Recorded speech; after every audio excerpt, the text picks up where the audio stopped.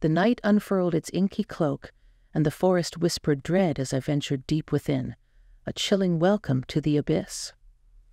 In our first story, someone dials Boothworld Industries and gets a real person, Samantha. The operator schedules remodeling and asks for payment in the form of a daughter, leading to a horrifying twist. And the second a childhood box fort leads to eerie events. Dog disappears, strange tunnel inside. Reality distorts. Chasing the inexplicable, fear takes hold. Listen carefully and tell me if you feel scared. I'm just hanging around you, expecting you to give that video a thumbs up and leave a comment pronto. Time to get this bash started. Like many of you, I dialed that number for Boothworld Industries. Before I made the call, I went through the responses in the thread. I like knowing what's gonna go down before it does. I suppose I'm kinda dull like that. Still, it gave me a rush to punch in that number and hit the call button, even though I had the whole scoop. I was on the landline and made sure to block my deets, just to be on the safe side. But then something went screwy. You guys all got a voicemail, but I got a real live person. Welcome to Boothworld Industries. I'm Samantha, and I'm the operator today. Name? I was stuck at this point. I didn't know what to say. I was expecting some pre-recorded message, like the rest of you got, maybe even that weird text. I never saw a real person coming. I freaked out and hung up the phone. 5 seconds later, when it rang again, I hightailed it out of the house to scoop up my daughter, Ariana, from school. On the way back, my cell started buzzing. Ariana's all about that hands-free phone in our car. She likes to grab it and pretend she's in a spaceship, talking to a Cylon or something. I blame my husband's constant Battlestar Galactica watching for that. Mummy? Ariana asked, "Can I hit the button?" "Sure," I said. "Just do it quick before the light changes." Ariana unbuckled her seatbelt and reached between the front seats to tap the button that'd answer the call.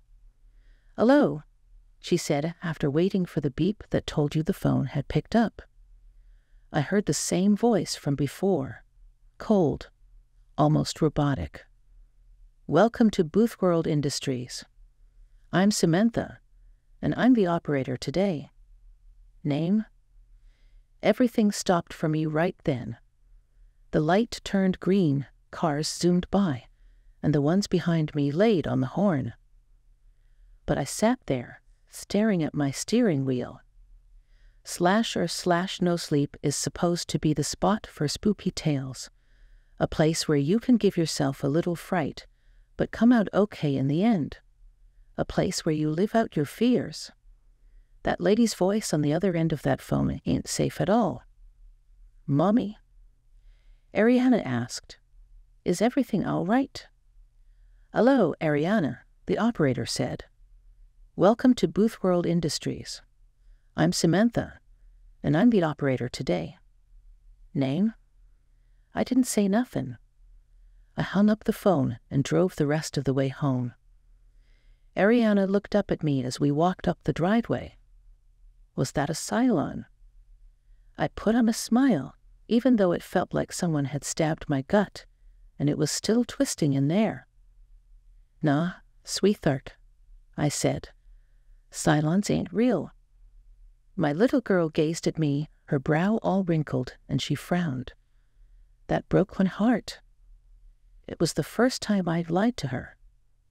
Nah, it wasn't a Cylon on the other end of that line, but there was something missing in that Boothworld operator's voice. Something shattered. Something human. Something dead. When we got inside, I fixed Ariana a cereal bowl and took it to her room. I turned on SpongeBob SquarePants for her to watch, and I knew what needed to be done. I entered the Boothworld Industries number into my cell. As I held the phone to my ear, there was someone breathing on the other end. I didn't even hear it ring. "Hello?" I inquired. Welcome to Booth World Industries. I'm Samantha, your operator today. Name? My mouth went dry. I was aware of my duty. Janice Hoffman, I replied. Janice was my boss at work. Though her voice brought to mind Fran Drescher, her wandering hands reminded me more of that shady boss from Disclosure. On the line, I could hear Samantha vigorously tapping away on the keyboard. It seemed like she was wearing one of those wireless headsets and pounding her face into the keys. Janice Hoffman, she confirmed. Remodeling is set for January 14, 2022. Would you like to reschedule? Yes, I agreed. We've got an opening on Monday. That's fine. Would you prefer a courtesy call? I'd wanted no part in listening to someone's demise. No, I declared. Are you sure, Mrs. Jacobs? Yes. All right. On Monday, the 13th, we've got Janice Hoffman scheduled for remodeling. Fine. Mrs. Jacobs? Yes. How do you want to handle payment for this? What the heck was she talking about? The original story never mentioned anything about payment. Payment? I questioned. Yes, Mrs. Jacobs. When you schedule a remodeling, the scheduling is final unless another member shifts the scheduled date. We expect payment in full before service is rendered. What's the cost? Ariana. The name lingered in the air. Ariana, I murmured. What do you mean? The price for the scheduled remodeling is your daughter, Ariana. If you don't pay, we'll have no choice but to repossess what's due. My blood turned to ice when she mentioned repossessing. I could sense her grin on the other end of the line. It was the first hint of emotion she'd shown so far. What's the difference between payment and repossession? I asked, closing my eyes. You can earn back some of the payment, at least parts of it, by referring new members. Unfortunately, all repossessions are final. Why are you doing this? Ma'am, you responded to our ad and called us. You contracted work on Janice Hoffman. Now we're at the payment stage. The cost of the work is your daughter, Ariana. You can't take her. Fantastic. Repossession is scheduled then. We at Booth World Industries appreciate it and welcome you to the club. Have a great day. I flinched when the phone made that clicking sound. I moved it away from my ear and just stared at it. If I hadn't felt like I was going to cry and throw up at the same time, I might have cracked up. Everything was insane. I was nuts. I stared at my cell screen. The Booth World Industries number was still right there on the display. I dashed into Ariana's room. It was empty. Her cereal bowl sat on the towel I always put under her stuff in case she made a mess. In the bowl, there was a business card. I snapped a photo because I thought I was losing it, and I believed that card wouldn't stick around if I blinked. When I picked it up, it felt warm, like it was baking in the humidity. My skin crawled, and I dropped it. It landed face up in the bowl. I heard a roar outside and managed to get there just in time to see a matte black Chevelle SS whip around the corner. I dialed 911. They sent a cop, and he got all my info. An Amber Alert went out. Then came the waiting. I felt desperate, so I checked /r/Boothworld, but the subreddit was private. A few hours later, I got a call. The number was from a 917 area code.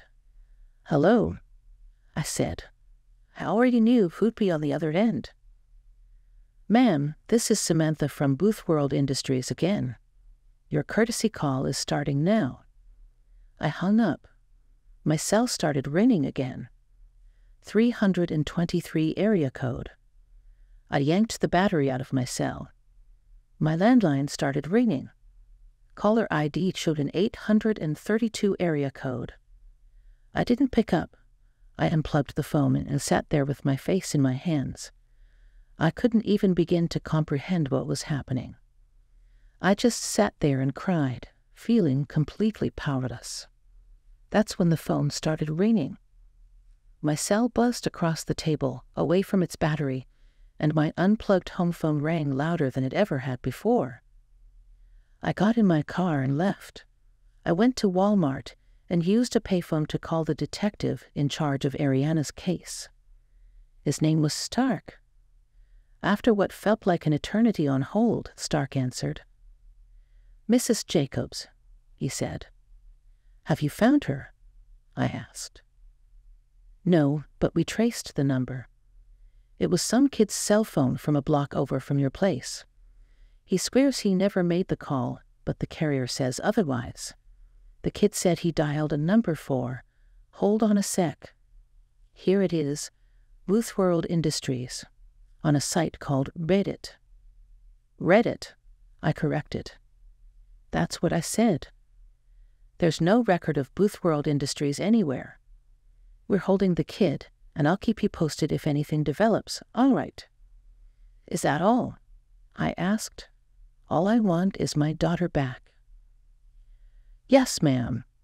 It's best to let us handle this, all right?" "Okay." "Good," Stark said.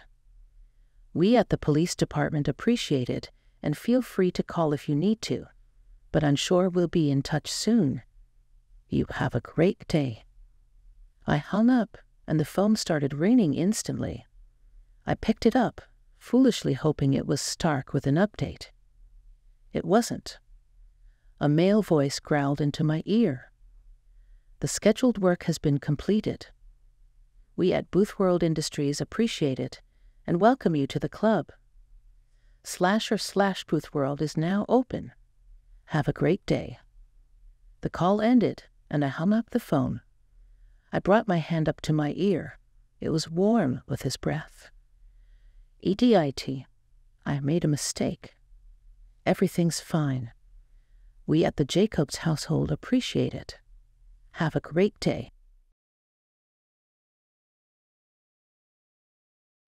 All right, we all recall those cardboard fortresses from our youth, the ones that outshone any Fisher-Price playhouse, because we painstakingly cut them out, pieced them together with tape, and adorned them with our own hands.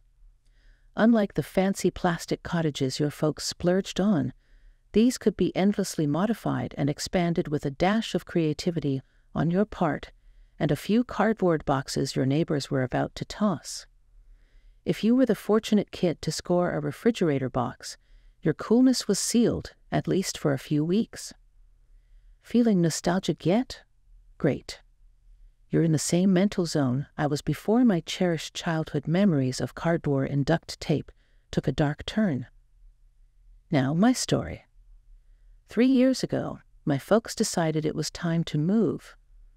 My sisters and I took this with a grain of salt because my folks are known for their disorganization, and none of their plans ever materialize without significant delays. But as it turned out, they soon commenced the renovations the house needed for selling. I was employed at a fairly popular clothing store at the time, and we routinely received 15 to 30 boxes of merchandise every weekday. These were sizable boxes that, once emptied, would inevitably end up in the trash. I brought some of them home and began stockpiling them in the basement, thinking they might come in handy if my folks were indeed serious about this move. One evening, after my sister gave me a lift home from work, we were lugging a few flattened boxes down to the basement, and I began reminiscing about the incredible box tunnel my cousins had created when we were kids. It stretched all through their basement with plenty of nooks and crannies, and we were allowed to paint it however we pleased. Naturally, we were occupied for months playing in that thing. With these memories in mind, I glanced at our growing pile of boxes, then at my sister, and vocalized an idea that I'm sure we were both pondering. "Casey," I said, "we could build an amazing box fort with these." Before you start questioning the mental capacity of my sisters and me, given that we could entertain ourselves with a box fort, Let me clarify that it began mostly as a joke. Wouldn't it be hilariously absurd if we did this? Sort of thing. But yeah, we got really into it. We're a pretty creative family, so the construction was what we enjoyed. We didn't spend hours inside playing house or anything like that. We assembled it upstairs, the first 8 boxes serving as a tunnel connecting my sister's rooms, Taylor and Casey, with a small entrance to the bathroom and another tunnel branching off to my room. We grabbed Sharpies and adorned it to our heart's content, hung up amusing pictures inside, and Casey even strung some Christmas lights, which added a nice touch. Any 4-year-old would be proud to call this box fort their own. I brought home more boxes. We extended the tunnels, making them fancier and adding curves at the end, so when you were inside, you couldn't see an entrance unless you crawled all the way to the end. We even covered the whole thing with blankets to make it look better and to block out the light from the numerous gaps and openings throughout. Our dog, Juliet, was hesitant at first, but joined the Box Fort Club as soon as the 3 of us crawled inside to read ghost stories, because she didn't want to miss out. It was really dark in there. We usually brought flashlights, and nearly every time we crawled through, we burst into fits of laughter, mainly because we were 3 fully grown girls crawling through a box fort. I mention this just to emphasize that, despite the complete darkness and the cramped size, there was none of that overwhelming atmosphere of fear, foreboding, and malevolence that often accompanies eerie places. At that point, it was still entirely ordinary and amusing, though it would have been a challenge to convince one of us to crawl through it to get to the bathroom at night, when the house was silent and everyone else was asleep. My folks understandably found the colossal obstruction in their hallway annoying, which they had to hop over to access their bedroom, the linen closet, and our bathroom. Still, they generally tolerated our antics and only threatened to dismantle it once or twice. Nevertheless, we decided we weren't satisfied with our box fort because we wanted to create an epic box fort. However, having already taken up the space in our bedrooms, the only remaining option was extending it across the hall to my parents' bedroom, something they'd never consent to while living in the house. Fortunately, they were going away for a week. That's when we filled every inch of free floor space in their bedroom and closet with box fort, and that's when the strange occurrences began. It happened progressively. We'd be in there, hanging up funny pictures or whatever, and then we'd hear a shuffling noise echoing down one of the numerous branching tunnels. Our assumption was that it was Juliet trying to locate us, but after calling her and searching, we'd discover she'd been lounging in a sunny spot on the couch for who knows how long.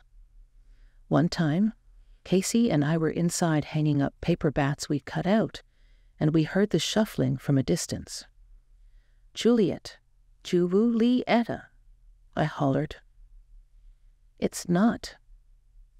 "What are you talking about?" I said, baffled because her expression suddenly turned frightened. "It's not Julie. Taylor just took her for a walk. They're both gone." I stared at her for a moment, recalling Taylor shouting something about walking the dog not too long ago, and then we both scrambled toward the nearest exit. Once we were outside the fort, we immediately burst into fits of giggles, feeling absurd now that we were safe. "Do you think it's mice or something?" Casey asked, wrinkling her nose. I replied that I didn't think so. The store was pretty clean, and the house had never had mice. But there had to be another explanation. The noise came from the section that extended into my parents' closet, a big walk-in with a window overlooking the backyard. "The window's open in here." I bet it was just the breeze rustling the boxes. It was a perfectly logical explanation, one we were content to accept. That night, as I lay in bed, my gaze kept returning to the entrance of the fort. It was pitch dark in there, and something about having that wide black tunnel in my room made me feel extremely exposed. Eventually, I turned over and slept the other way, but I made a mental note to cover it up with a sheet the next day. On the second day without our parents, I used the grocery money to buy ingredients for a cookie decorating extravaganza. Casey and I were in the kitchen baking cookies while a movie played in the background, making it quite noisy. We didn't hear Taylor until she stood in the doorway, shouting at us. If I remember correctly, the conversation went something like this. "What the heck? Casey, what do you want?" Casey and I exchanged puzzled glances, and Taylor regarded us as if we were daft. "Are you kidding? I came all the way down here, and you don't even want anything." "Tay, we didn't call you." Casey did. I was on the laptop in my room, and she told me to join her in the Vox Fort. "No, I didn't. I've been here baking cookies with Muse the whole time." "Oh, come on, Casey. You totally did. I heard you. And then when I went in, you left and came down here." At this point, with one sister irate and the other bewildered, I intervened and got the full story from Taylor. Apparently, she was in her room when she heard Casey calling her name from inside the box fort. She asked what Casey wanted, and Casey insisted that she come into the box fort. Annoyed, Taylor finally complied. However, she couldn't see Casey inside, and a moment later, she heard Casey laughing with me down in the kitchen, where Casey had always been. Needless to say, the atmosphere in the room shifted from warm and comfortable to incredibly eerie. I felt the need to step up as the big sister to reassure them. We argued for a while with the "you're lying" routine, but once both sides were convinced that the other was telling the truth, it was time for some investigating. Armed with a kitchen knife more for courage than any real fear for my life, I volunteered to inspect the box fort while they waited outside, keeping a close watch on me. I'm a rational, level-headed person. When it comes to the supernatural and the paranormal, I maintain a healthy dose of skepticism. I'm open to the idea of anything: ghosts, vampires, mermaids, you name it, but I won't buy into it until I see concrete scientific proof of its existence. At that time, in my mind, such evidence hadn't materialized yet. That's why I had no qualms about investigating the fort after that incident. If it happened to be an intruder, well, what could they possibly do to me in a cramped little box fort with my sisters right there? Besides, someone had to take charge of the situation. With these thoughts in mind, I ventured into the fort and discovered nothing. No supernatural entities, no vagabonds, and no one else in the house. Somehow, I managed to persuade Taylor that the loud TV downstairs combined with Casey's and my voices had created the illusion. We all settled down to enjoy cookies and watch movies together, feeling reassured. Perhaps it was a residual effect of the daytime incident, but both Casey and Taylor had trouble sleeping that night. In fact, I woke up in the middle of the night to Casey's anxious voice calling out, "Muse, Muse." Parents with young children might become accustomed to this, but when I woke up to that, fear instantly gripped me. I leaped out of bed, grabbed my knife, and rushed to her room. To those of you who might be puzzled by the fact that I keep a knife in my bedside table drawer, remember that I'm a petted woman with little chance of defending myself against an intruder without some form of protection. Anyway, Casey's room was in darkness, and when I switched on the light, I found her sitting up in bed with wide-open eyes, looking on the verge of tears. Seeing nothing unusual, I demanded to know what was wrong. By then, Taylor had entered the room with Juliet in her arms. Casey explained that she had been sleeping when suddenly she awoke with the sensation that someone was in the room, watching her. She found herself staring at the entrance to the box fort. This sent a chill down my spine, as I had experienced something similar, but what she said next was even more peculiar. She kept her gaze fixed on the entrance, trying to quell her unease, when suddenly the boxes began to shake as if something inside them was moving rapidly away from her room.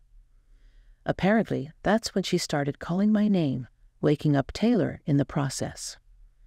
For the second time that day, I conducted a thorough search of the box fort and the entire house, but found nothing. I might have dismissed it as a dream if not for another strange incident the following day.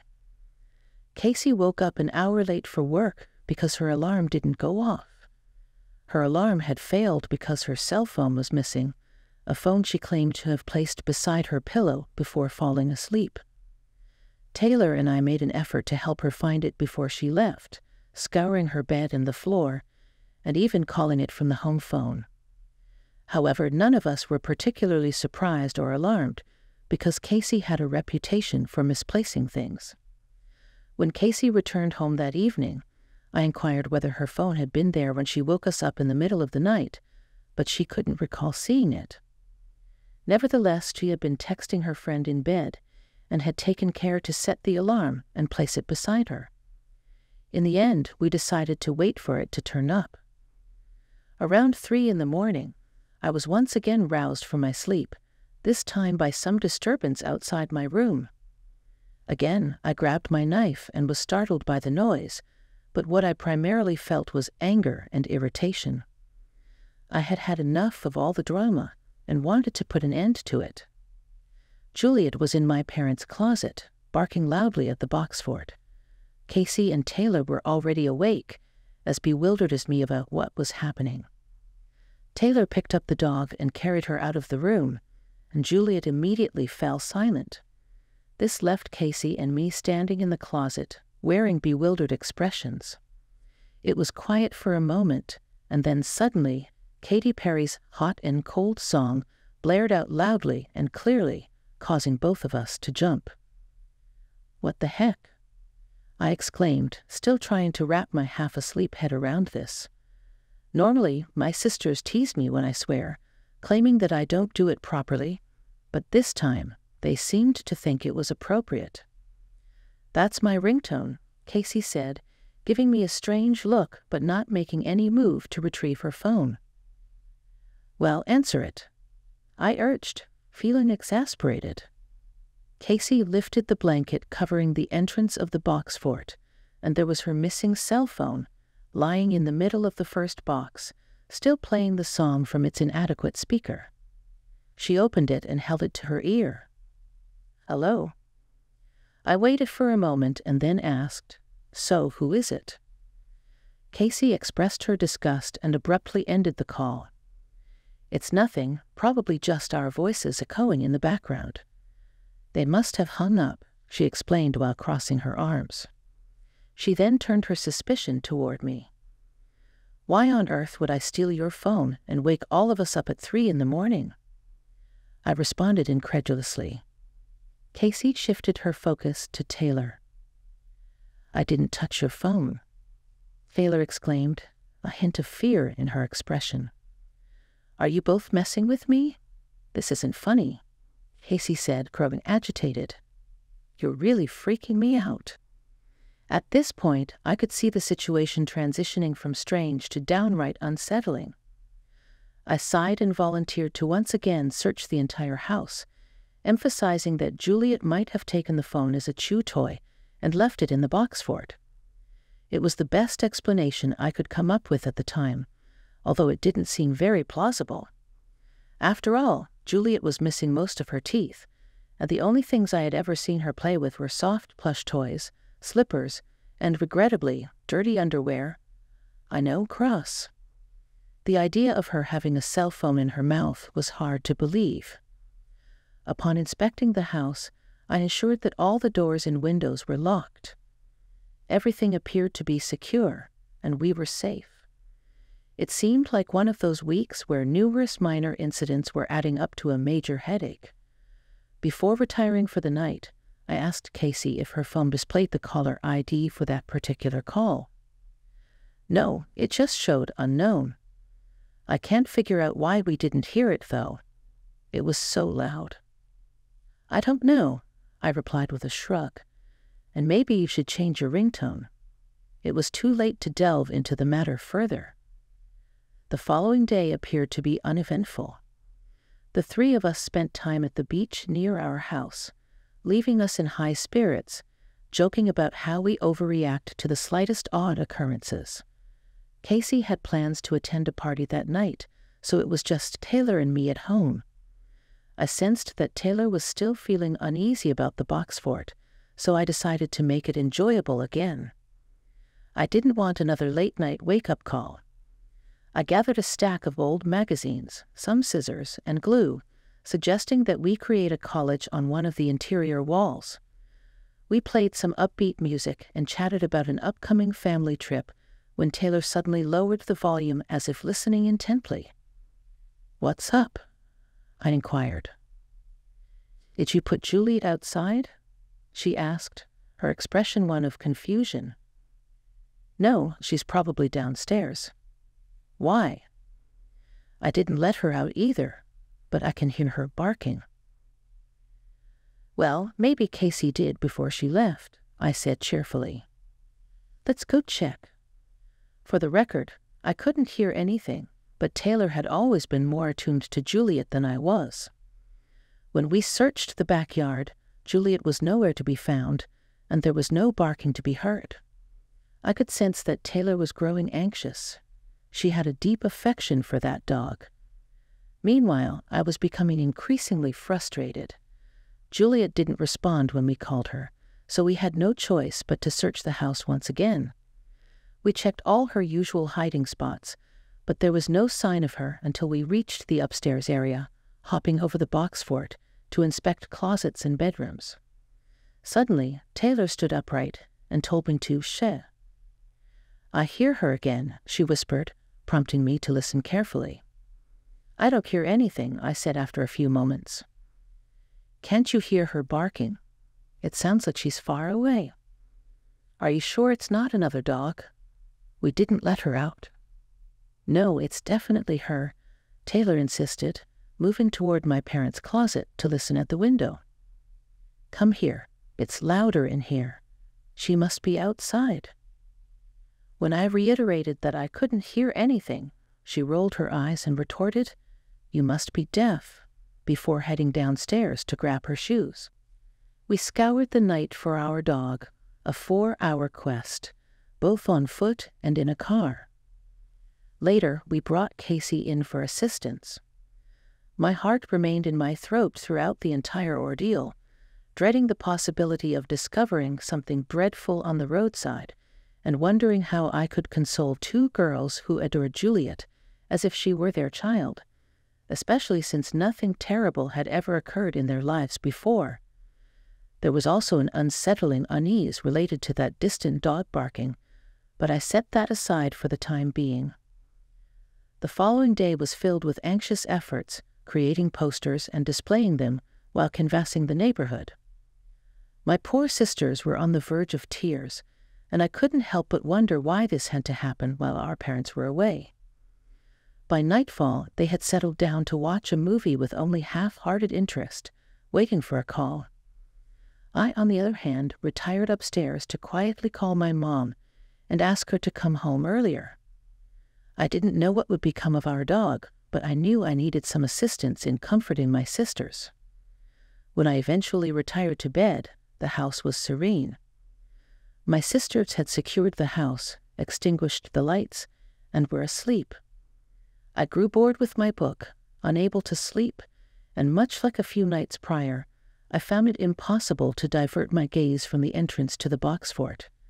I had covered it with a blanket as I had planned earlier, and while that seemed to provide some comfort, I still felt uneasy. At some point, I scolded myself silently, thinking, "This is foolish. I'm going to sleep." I prepared to roll over to the other side when something caught the corner of my eye. The blanket covering the entrance moved slightly, as if stirred by a passing breeze. This was strange because all the windows had been closed when we switched on the air conditioning the previous day. I watched intently now, trying to determine in the dim light if the blanket was actually moving, as if someone were breathing beneath it, or if it was merely my imagination. It wasn't a figment of my imagination.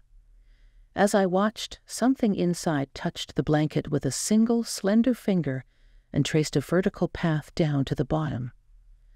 I'm not particularly courageous, but something changes when you're responsible for the safety of others.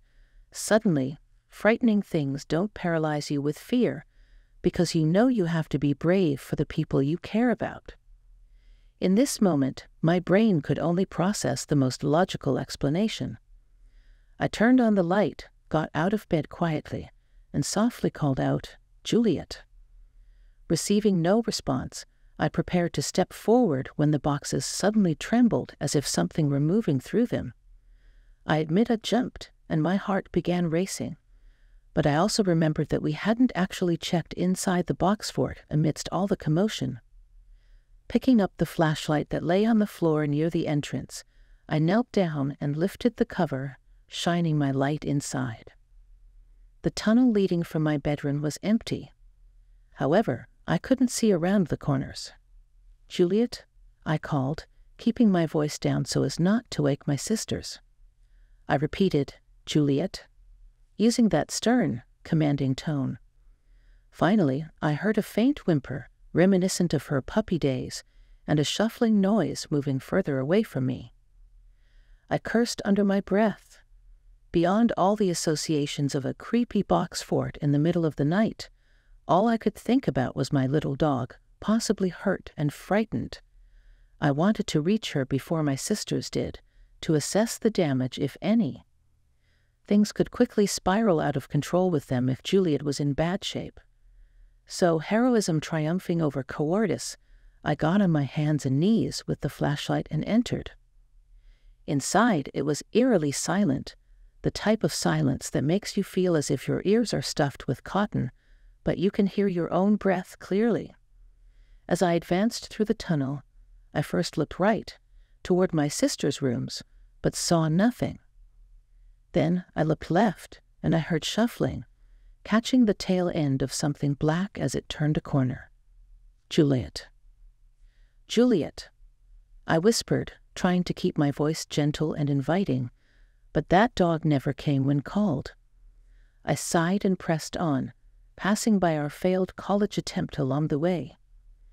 When I reached the end, I turned my flashlight down the long tunnel leading to the closet. Unfortunately, my feeble light couldn't reach the far end. It simply stopped at a wall of darkness. At this point, my determination wavered. I must have remained on my hands and knees for a full minute before hearing the whimpering again, and something shuffling farther down the tunnel. It urged me forward. Resolutely, I continued toward the closet, fully expecting my weak flashlight beam to eventually reveal the red fleece blanket with penguins on it, which we had used to cover the entrance to the closet within the fort. However, I found nothing, not even an opening.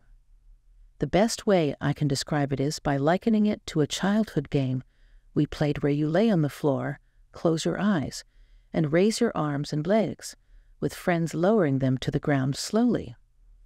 Initially, it feels normal, but at some point, your brain anticipates your body hitting the floor, and when it doesn't, when you keep descending, it feels as if you are possibly passing through the floor. That's what being in that tunnel felt like. I kept crawling, shining my small flashlight ahead, gradually growing more and more disconcerted as I reached no end and saw no signs of one. Another nagging thought gnawed at me. How the boxes had shaken when something inside had moved away from me. Juliet is a small dog, a miniature schnauzer. When she traversed the tunnels, she didn't need to duck. All you could hear was the soft padding of her feet and the slight scratching of her nails against the cardboard. The boxes only shook and shifted when something large moved through them, like me. I don't know how far I traveled or how long I was in there, but at some point I stopped with a clear sense that this isn't right. I visualized the fort in my mind. Based on my calculations, I should have been somewhere in the backyard by then, suspended 2 stories high. It had finally dawned on me that I was currently in a space that couldn't possibly exist, pursuing something larger than Juliet and still within. Panic overtook me, and I hastily retreated. Crawling in the opposite direction didn't appear to lead anywhere except into a never-ending tunnel. I was completely unhinged, tearing apart the boxes at their seams, punching my way through, and finally finding myself in a jumbled mess of blankets and cardboard in the middle of my parents' closet. I must have appeared quite ridiculous, sprawled on the floor like that, but when I gazed at the tight walls of that 5-foot by 10-foot walk-in closet, goosebumps erupted on my back and arms. It was akin to going outside for a run, then turning around after 10 minutes of jogging, only to realize you hadn't even left your front porch. It just didn't make sense. I had crawled so far into that tunnel, but I hadn't gone anywhere. I had followed something that was still inside, something that couldn't possibly exist. To this day, I can't explain it, and I prefer not to dwell on it. Even worse, I don't like to remember that persistent whimpering that followed me all the way back. Trembling with lingering fear, right then and there, I began disassembling the box fort.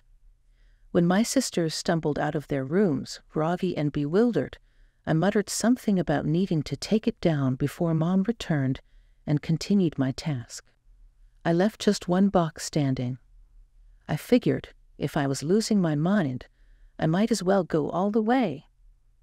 Thinking of our dog, I left a solitary box standing alone in the closet and transported all the others to our backyard's fire pit.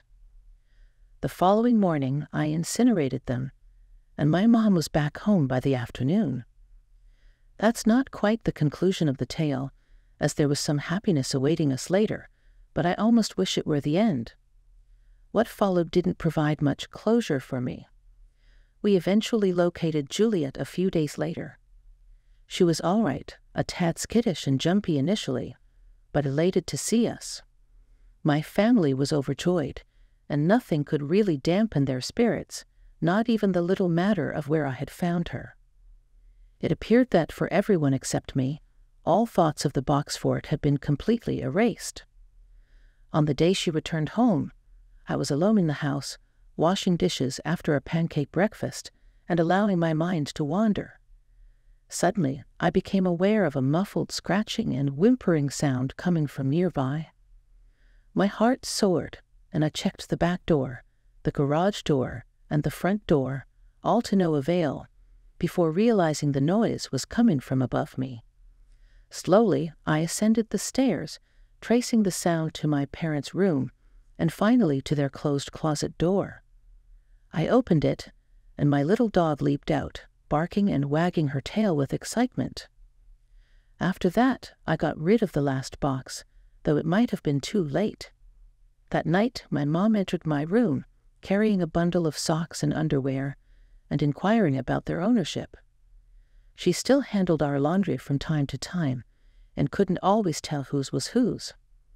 I selected my items, and as she was leaving, she turned around with a grin, chuckling and shaking her head. Whose Halloween costume is hanging in my closet? It startled me half to death. I put down my book. What costume? You know, the tall black one with the long arms and white eyes. It looks incredibly lifelike. Is it from a movie or something? For a brief moment, I only stared blankly at her. Oh, yeah, it's mine. I'll move it downstairs. I waited until I heard my mom's footsteps descending the stairs, then I quietly made my way to her room. Fear had an almost hypnotic grip on me, compelling me toward the closet. All I knew was that I had to see. The closet door was open, but the light was off. Holding my breath, I flicked it on and surveyed the scene. Clothes, boxes, belts, ties, suitcases, blankets, everything arranged neatly. And then at the back, a narrow space about half a foot wide where the clothes had been shifted aside. A lone plastic hanger swayed back and forth, gradually slowing down. The window beside me stood open.